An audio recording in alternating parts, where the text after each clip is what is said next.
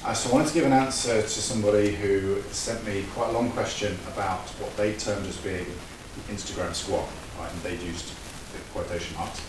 Now what they meant by Instagram squat, and I know this because they'd sent me a selection of videos all detailing it, was this tendency that they noticed, and also something that I've noticed as well, of people finishing a squat but then going for a little bit more. So coming up and out of the squat, finishing with their glutes, which is a great thing, but then pushing their hips right the way through, right? So ending up right here. And this question was, why is that? Is it something I should be doing? Is it something I should be telling people to do? And what is it achieving? Now, the short answer is no, it isn't something that we should be doing. And I'll put some clarity around that by just linking back to functional anatomy, which is always what we should be linking all of our decision making back to. So we look at hips and we look at a pelvis, right, and we think about what is going on when we come out of a squat. Right, so a squat is effectively that. Right. What we want somebody to do is, as best as possible, maintain neutral pelvis, maintain their canister position. Right.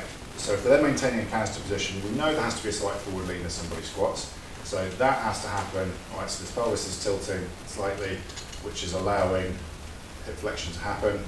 Right, when somebody comes out of that, we want that torso to come back upright, right, and we want the pelvis to follow it. So we need a posterior tilt to happen on the pelvis, right, and that's where we get that co-contraction of the abs pulling up and glutes pulling down.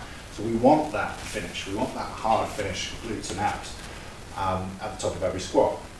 However, that finish has got to have a finish, right? So it gets here and then it stops here. If we get here and then we push it right the way through even further, right, this, remember, is standing on the floor, right? So this isn't going anywhere, right? So if we then rotate a pelvis like this and then push it forward, right, the only thing that's really happening is, one, we're going to cause an extension up here, but also we're going to cause this to ride forward in that hip socket. So we're going to cause that ball to start to ride forward in the socket that it's supposed to sit within.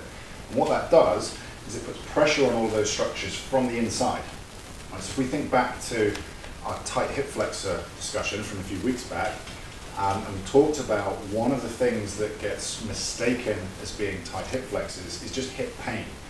All right, and that's hip pain by these quite delicate structures really that support the front of the hip being compromised by things moving in ways that we don't want them to. Right, and one of those things is this glide forward of the femoral head.